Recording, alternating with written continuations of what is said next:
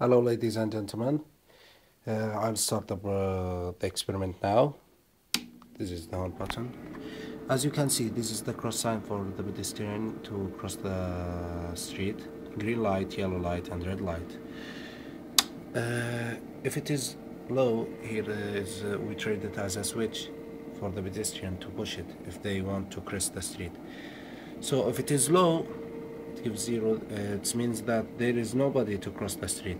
So if we change the pulsar, this is the clock pulse, if we change it as many as we can, it will stay green. Look, it will stay green. But if we make it high, now it's make some counts, so it's arranged it for the pedestrian to cross the street, then the cars, then it stop, as you know. Now 1 2 3 4 5 6 7 8 9 10 11 12 13 14. It's changed to yellow. After 1, now it's changed to red. Now it's open to the pedestrian to cross the street.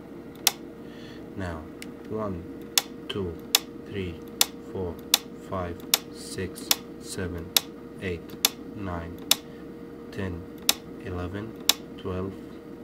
It's changed to green. So this is the traffic light controller.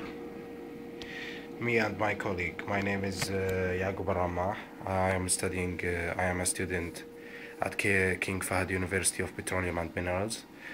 My colleague is Khalid Banema, and our advisor is Dr. Muhammad Al-Sinadi. I hope that you understand what I'm doing here, and it was really nice to produce this circuit, and see you in another videos. Thank you.